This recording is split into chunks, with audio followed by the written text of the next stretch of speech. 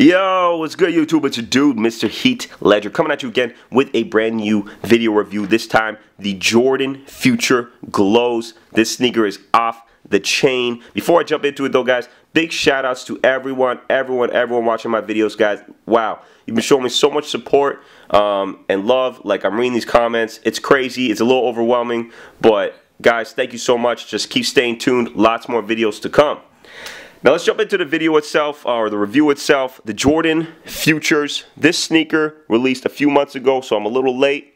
But partly why I have this channel, I guess, is to show you guys all the kicks before I really kind of beat them to shreds. So this sneaker itself was really eye-catching to me. Not just because of this. Boom. Like, that's insane. But partly this silhouette itself and the glow-in-the-dark outsole just blew me away. I love the sneaker. It definitely grew on me. It took a little bit to grow on me.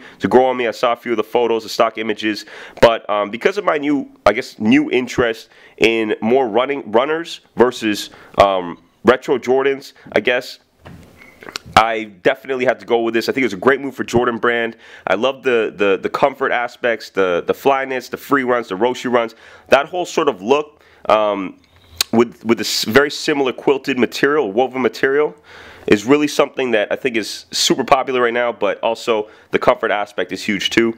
I'm not even going to jump into the sneaker itself. Besides the 3M and glow-in-the-dark, it's pretty standard stuff. I mean, it has the exact same midsole and outsole as the Jordan 11.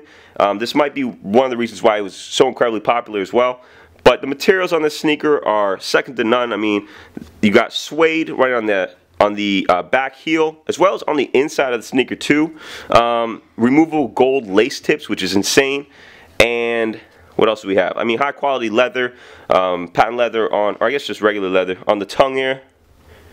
The amount of craftsmanship in this sneaker is actually pretty mind-blowing. You got to get it in hand to really know what I'm talking about, but that's it, man. This sneaker just is insane. So I'm not even going to jump into it too much. That's it, guys. The Jordan Future Glows. I'm going to hit you guys with an on foot, so stay tuned. Peace. Oh, what a night. This is gonna be Oh, what a night. This is gonna be